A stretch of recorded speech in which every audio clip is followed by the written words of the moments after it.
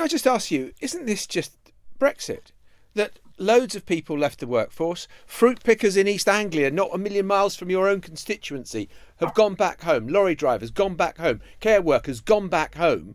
And the reason we're having to take so many more in is that, for whatever reason, British people don't want to pick fruit, they don't want to empty bedpans, they don't want to do those jobs which they think are beneath them. And that is the basic problem.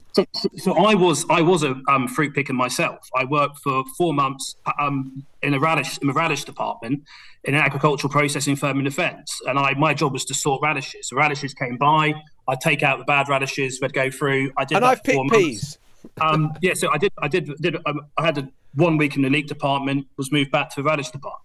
But what I would say is, from my memory, I think I was one of only two. Wait, Tom, you've just said you did that for 4 months, right? You did that for 4 months. Trying to finish my point. So I was one of only two people. I was one of only 2 people who were local who were working in that factory.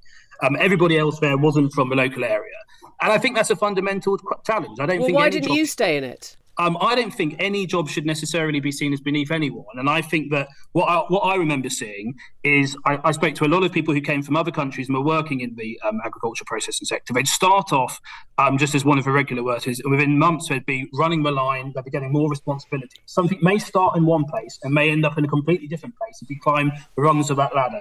I don't think any job should be beneath anybody else. And I think that, I quite enjoyed my time in the radish department, but the reason why didn't I stay at the radish department indefinitely? Because I went to do a course in Russian history, which I was very interested about, and then and that was that. So it was only 4 months in the radish department. The Newsagents. This is a Global Player original podcast.